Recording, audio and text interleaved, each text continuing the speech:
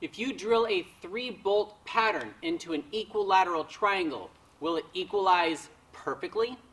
We will find out by drilling yet again more holes in my poor patio on this episode of How Not to Highline.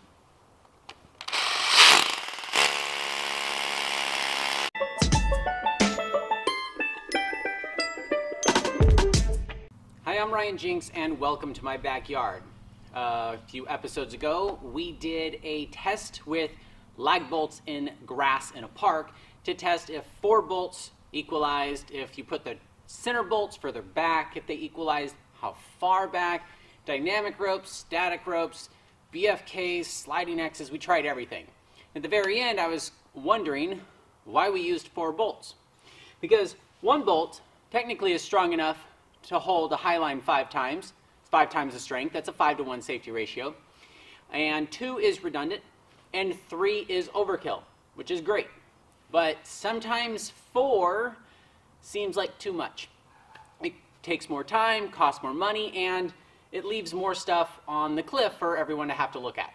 So I discovered that an equilateral triangle, this being the furthest back bolt for our slack line going this direction, is what gave us the best automatic equalization when we did a sliding X. And that does help when you're tying a BFK to have something that automatically equalizes, so your legs aren't fighting against, and your knot is not fighting against what naturally wants to occur. So we're going to put these holes in my patio here. We're going to do a couple configurations and test different kinds of ropes. I'm going to do a few fun ones, and we're going to find out if this actually is true. An equilateral triangle is our best bet.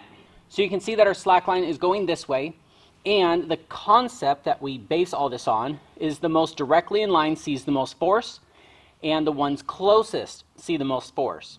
And this cancels out the 2 concepts because these are closer and this is most in line. So what we have here is a 12-inch space between this and this one, with the slack line intersecting it at 6 inches perfectly. And this is 12 inches, and this is 12 inches. So that is the same size legs on either side of this triangle right here. And we're going to build a sliding X and a BFK to see if every single leg is pulling on these evenly. Okay, so we're going to use Simon's dynamometer as the master point. And in order to orientate everything properly, I have to put things like this on here, which is fine. And then we have our 3 dynamometers up here. The distance between here and here is the same when I use this red shackle.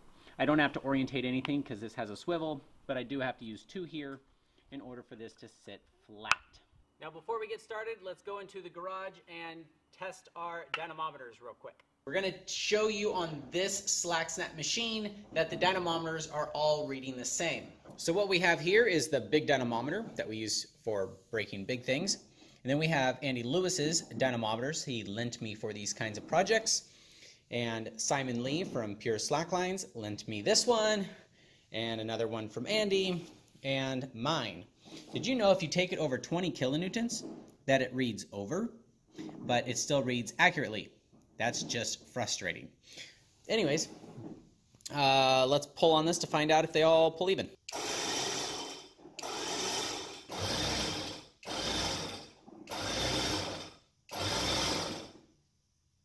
.63, 4.68, 4.66, and 4.68. I think that is super good enough. We're back in the backyard. We have a sliding X, pretty standard normal sliding X, and we are going to come over here to my awesome A-frame, and we're going to just yank on that little tiny tree. I hope it comes out, because then I won't have to do it later. Okay, we've got 2.35 at the master point, 0.6, 0.5. Oh, nothing's easy. That's literally twice as much force as these are seeing. Now, a lot of people bring up, I really just want to bring this up right now, that These strands aren't crossed over right now. You can see how they are sitting. But when the center one, the one, they go around and around and around, but then when this strand comes back to that one, it can cross over these. But you gotta understand, it's a sliding X. It moves. Too hard to hold the phone and shake this. Anyways, it's 2.1, 0.5, and 0.7. If I push it that way, I can get that to 0.8, and I can get that down to 0.5. This moving back and forth can really change the force on those, but it has the ability to make its adjustments because it's a sliding X. On a highline, you're bouncing, you're moving, you're walking, you're surfing. This will equalize evenly on these. The friction right here does not prevent those from doing their job. Now our center bolt is seeing twice the force as these guys. These are about 9 inches apart this way, and the master points, that's about 11 inches right there. I'm going to shorten up a smaller soft shackle on this guy and see if that changes anything. But yeah, I don't know how far back this bolt has to go before it stops seeing twice the load these are. Now bolts can handle, if you got 4 or 5 kilonewtons on the anchor, this is seeing half of the master point. A bolt can handle 2, 3, or 4 kilonewtons all by itself. It's not a problem. But if you're dealing with cam anchors or bolts and shitty rock, or you're putting on really high forces for space nets and some rope swings, it matters. So it's just really good to understand what your anchor is seeing.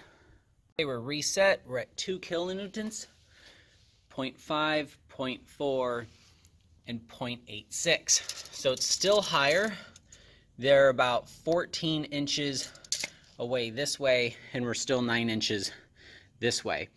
Let me put another bolt way back there, since I already have the hole, and see if we can get this sliding X to equalize. Okay, I set it quite a bit further back. 2.12 on the master point. Those are the same. That's cool. And it's still seeing more. It's seeing almost half the load. I don't know, not half the load, a little bit less. It's still more than these guys. It just shows that you really want your center bolt further back than you think. Or if you have 4 bolts, you'd want the 2 bolts back there to be further, pretty far back. I don't have any more holes. Should I put a hole right there? Yeah, for science. So I put the bolt much further back now, and fixie removable triplex bolts are not that removable. Anyways, we have 2.57. These are both 0.7, so I like where those are sitting. And this thing's really, really long at 0.98. So it's still higher, not by too much, like not by much at all.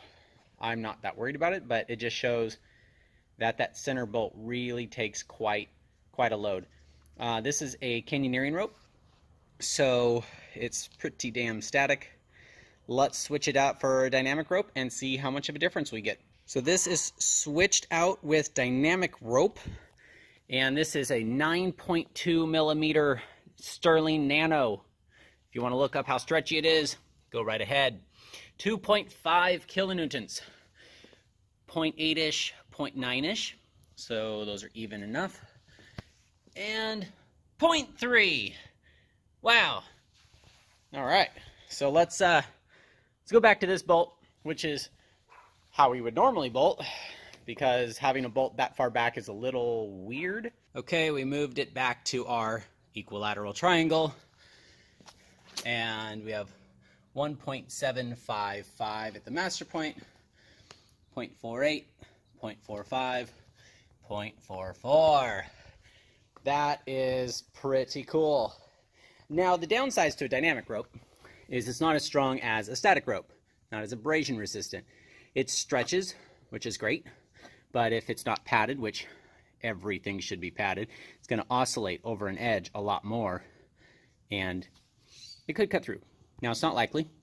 And if you were to put 5 kilonewtons on here, So let's say 3 times that amount, okay?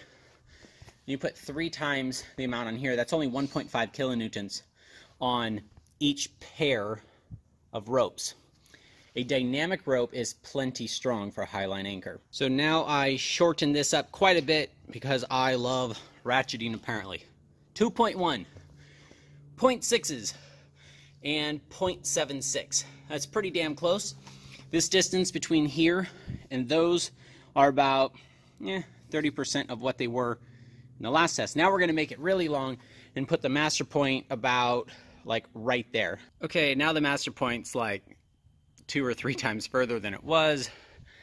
It's at 2.4 all the way up here. Those are about the same at 0.59, 0.63, and then our middle one is 1.04. Interesting. It's not quite double, but the further away we get from it, the less even they are. Okay, same configuration, except I moved that bolt. I didn't move the bolt. I moved the dynamometer to right there. So our master point is 2.5 kilonewtons, and we are basically at 0.9 on these and at 0.5 on this. Now, that's a long leg. It better be less force than those side ones. But let's try a BFK in this configuration, and then I'll move it back up to that bolt right there, and we'll do some BFKs with the dynamic and the static rope. Just in case you're curious how I tie this BFK, I take these strands here. This one is the tail. This one is this tail. And I pull as evenly as I can. Grab all of that, really feel it, and then tie my BFK. Now, if you can do an overhand, but if you have the rope, you can do a figure 8, which makes the knot radius bigger and in theory stronger, but we shall test that in slack snap one of these days when I'm not trying to equalize my damn bolts. Anyways, let's find out if that equalizes. We have a BFK with the middle leg super long, 2.4 kilonewtons. Our BFK is a figure 8, and our sides are 0.8 and 1.1. And all the way back here is nothing. This literally is seeing nothing. So that's interesting. Let's move that one up to our equilateral triangle bolt. A fun little side note is if you have the tails sticking out of the backside of your BFK, instead of tying a fisherman's or figure 8 right there and then doing it, this does require more rope. So if you're limited on rope, you would have to tie a knot there and then do your BFK. But since I have obviously plenty of rope here, what you can do is tie something like this on the longer tail. And then you could be clipped to it when you are working near the cliff edge. Now, it's not ideal to be pulling the tail that direction, but it's better than working near a cliff edge unclipped in, because you don't want to be tying and untying your leash when the cliff edge is literally right here. If you can be just clipped in, put a permanent beaner right there, and then people can just clip it to their belay loop while they're messing with the leash to stay safe all the time. So here's our BFK with our equilateral triangle with our dynamic rope. And we have at a master point 2.6. Our BFK, you can criticize that all you want. 1 and 0.8 on the sides and 0.6. Now, that I feel is not going to kill anybody. That's fine. BFKs don't equalize super well without playing with them a lot. Without dynamometers, you would never really be able to figure it out. But what I like about these is you don't need whoopee slings. These strands are isolated. If this were to get cut, these two would be sharing the load without any extension whatsoever. This right here is all you need for an anchor. And we are now going to test this same BFK in the same bolt pattern with the same rope, but with the knot really far away, like it would be rigged at GGBY. So I moved the BFK further back with our equilateral triangle over there. Our master point has 2.36 kilonewtons. Our sides are not too bad there. Those are 0.6, 0.7. and right there is 0.7. So that is pretty equalized, especially for a BFK. And maybe the stretchiness of this dynamic rope on all those legs helps with that. All the weird results we get, I really don't know. But now we shall switch to static rope and test a few BFKs there. So here's our BFK with our canyoneering static rope that has virtually no stretch. Our master point is sideways at 2.7 kilonewtons. Our side dynos are pretty close at 0.9 and 0.7. And our back bolt here is 0.9. That, people, is a strong anchor and redundant. I'd whip on that. So this is my BFK as long as I can make my 10-meter static rope I have here. I tied a figure 8 just for simplicity for everyone here, and then an overhand instead of a BFK. The master point is 2.6 and 0.5, 0.6 on the sides. That's pretty even. And then double right there, 1.2. It's just a crapshoot, it seems like. So this one is a super long BFK with a static rope. This is a Sterling 9mm HTP static rope. I think it has about 10% stretch if you get to 10 kilonewtons, which you're not going to. The setup I have here are the endless tails, where the tails come out of the backside with a figure 8. Now, if you are climbing, you're trying to go light and you're trying to reuse parts, a trick you can do is use a jumper, which is what is called a jumper.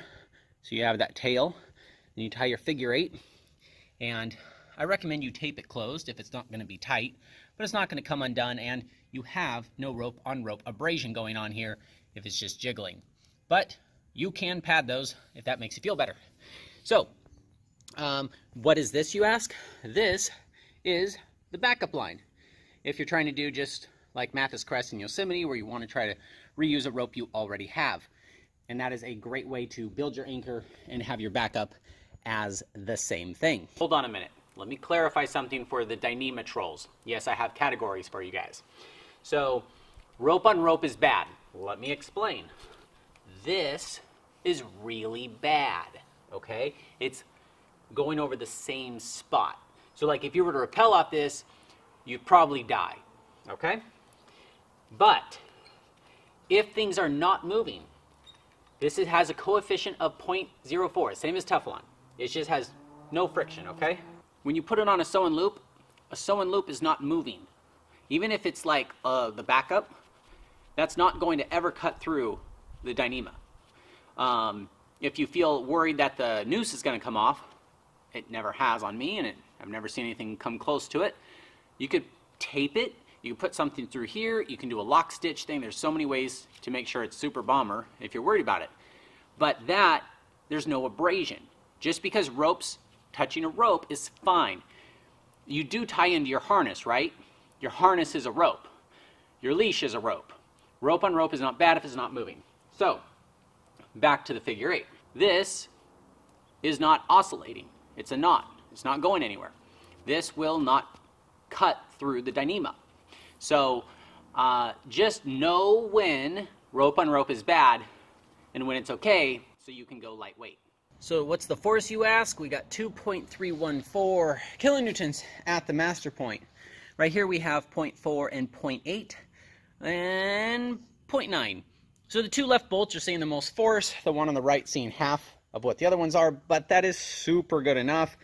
Everything's really bomber. You can do this with a dynamic rope as well, including the little jumper trick we have here for the backup. Now you do have to be careful. If you are using a dynamic rope for a backup, you have to realize that you are going to fall pretty far. So you have to make sure you're high enough above the ground in order to use a dynamic rope.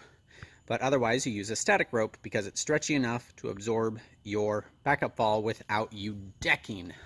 Okay, I am done tying BFKs and ratcheting things down. I think I've beat up this subject enough.